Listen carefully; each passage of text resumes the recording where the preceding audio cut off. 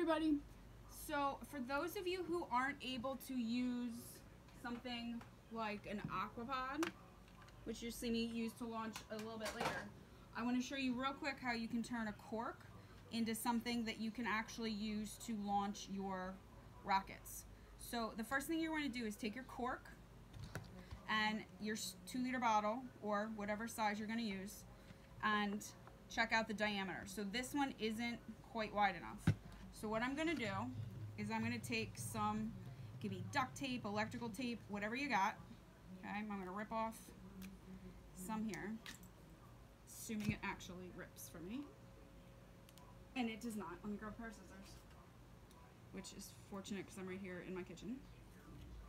So don't mind the mess, or if you suddenly hear dogs erupt into play, I apologize in advance. Okay, so you're going to take your tape. I'm going to split it in half here so that it lasts a little longer.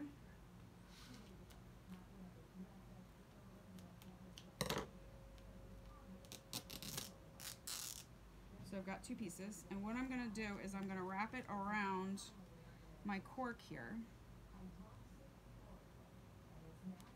Being kind of careful, okay, so that it reaches the diameter, the thickness that I want, okay? So what I'm gonna do is I wrap it around, and then, see, now it's too thick, so I gotta pull some off. So that's gonna be the hardest part, I think, is getting the right thickness of tape here, because you only need a little bit. And every bottle and cork is different, so I'm trying it again. And it should go in kind of easily, but it should be a little difficult to push it in, which this is. Okay, so that's perfect. So that's the first step. Let me get it back out here. So it was a little tough, as you saw, for me to pull it out, right? So I make sure the cork goes in, and I kind of have to use my whole hand to push on it. And then when I pull, it should be kind of hard to pull, okay? So I make sure my tape's nice and tight. The other thing you're going to need is a ball inflation needle. So I need to check that the length of my inflation needle isn't shorter than the cork, and this one is. So what I need to actually do is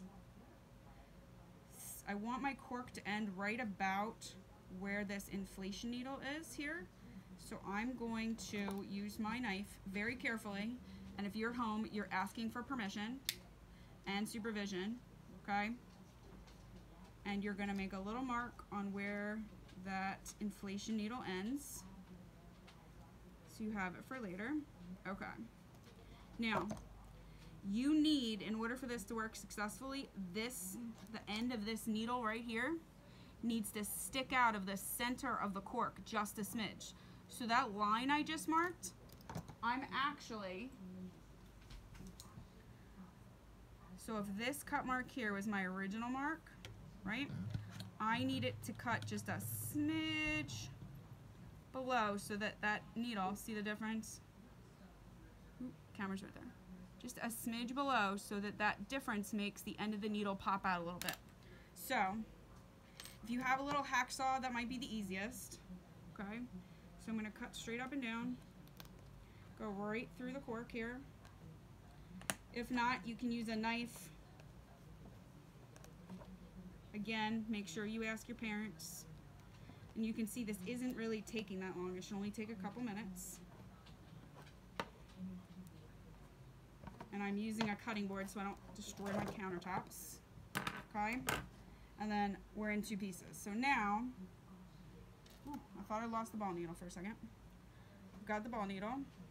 Stick it, it should stick through just a smidge. And it does. So the other thing is, now, since this end is going into the bottle like this, right, I'm going to be pushing the needle through here. But if you try and push it without some kind of hole first, this needle is going to snap off. And this is my sister's needle, and she may very well murder me. So what I want to do is I'm going to take either a nail, you can use any kind of pokey thing. I happen to have, because it's me, a drill.